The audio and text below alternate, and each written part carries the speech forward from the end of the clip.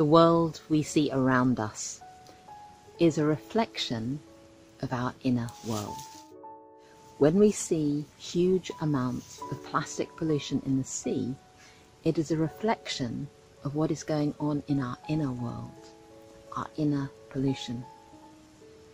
So what is pollution actually? It's when a system produces a material that is not used for anything, an unwanted byproduct. In nature, this never happens. Nature is the greatest recycler.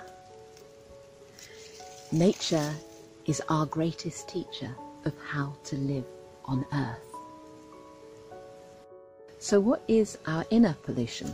When we experience emotions we do not want to feel, like fear or grief or shame or despair or helplessness about the state of the world, it can feel as if it's too awful to bear. We ask ourselves, what are we doing to each other and this beautiful planet?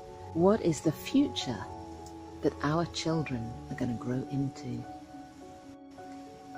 We don't want to feel these things, and so we often turn our pain into blame, and we push it back out into the world, where it becomes a pollution, an unwanted leftover. Thoughts and emotions are real things that affect the world that we live in, and when we push them away, it is like putting more plastic into the sea.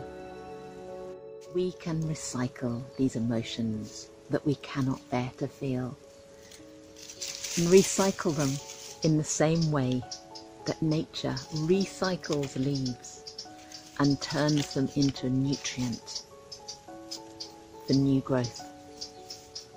To find out how you can transform the pain that you feel for the state of the world into a powerful resource for good, click on the link below and I will send you a free guide.